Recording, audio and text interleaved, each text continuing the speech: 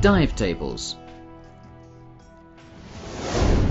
At this point in the course, you already know many secrets about different diving techniques, and you even know how gases interact with the human body according to Haldane's theory.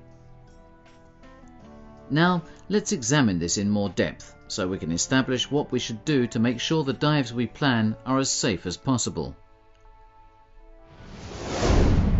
In order to calculate the absorption and release of inert gases in the tissues, Haldane used an exponential mathematical law.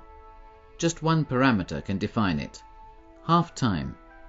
This term refers to the time, which is constant, needed by a compartment, a sort of mathematical tissue simulator, to complete half the gap that separates it from a condition of saturation.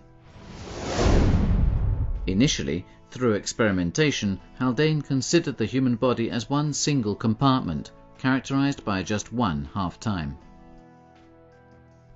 But the human body is not a homogeneous mass.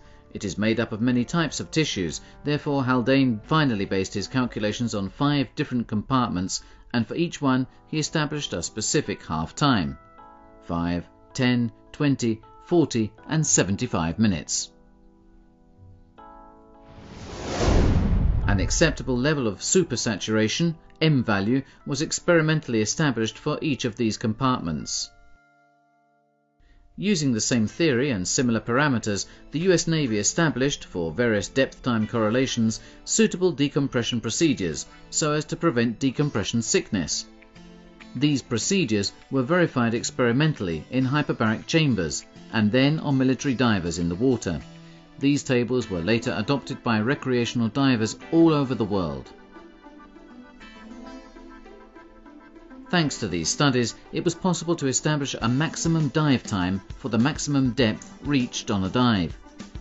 By respecting these limits, it is possible to ascend directly to the surface without having to make an obligatory stop at a given depth.